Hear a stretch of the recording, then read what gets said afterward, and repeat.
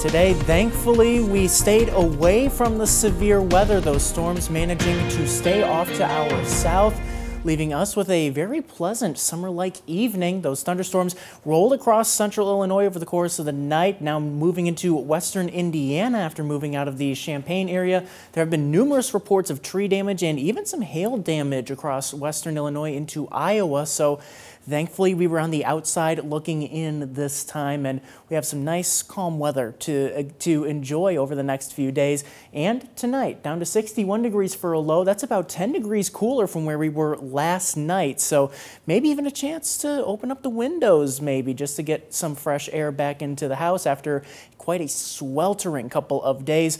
Tomorrow, thankfully, looking a lot more comfortable, down or up to 84 degrees, I should say, down about 5 to 10 degrees from where we were today. Got up to about 91 earlier on this afternoon, up to 84 tomorrow with a very nice day. Plenty of sunshine, a little bit of a breeze, pretty much perfect for this time of year. Much less humidity, going to make for a beautiful evening if you're heading out to Old Settlers Days in Rockton, or you're heading out to the FEV Block Party or Rockford City Market, both going on in downtown Rockford.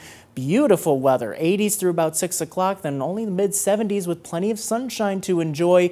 Make sure you do get out and enjoy it both tomorrow and Saturday with pleasant summer-like conditions. Again, low to mid-80s on Saturday, because once we head into Sunday, we're getting back into the heat and the humidity too, with the 90s returning and the added effect of that humidity too. We'll notice that the dew points in the comfortable to spectacular ranges both tomorrow and Saturday, but notice how they ramp right back up into the humid and muggy ranges here with dew points in the upper 60s towards 70. That's going to feel just downright oppressive as we head to the start of next week. And with that also does bring more chances for showers and storms. The first one coming in Saturday night into Sunday morning, as we see Future Track showing most of the area may be staying dry. The models have been trending this farther northward, so we're looking here very early Sunday morning. So as you're planning out your Father's Day, very early on, can't rule out a stray shower or thunderstorm to roll through.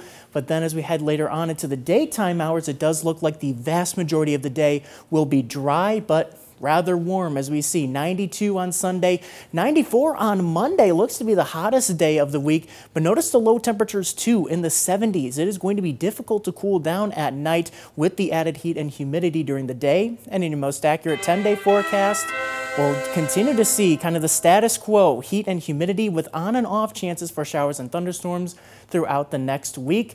Similar conditions to what we saw today. We just got over the 90-degree mark with the lack of storms there at the Rockford Airport, so that means that cash total gets just a little bit closer to $550.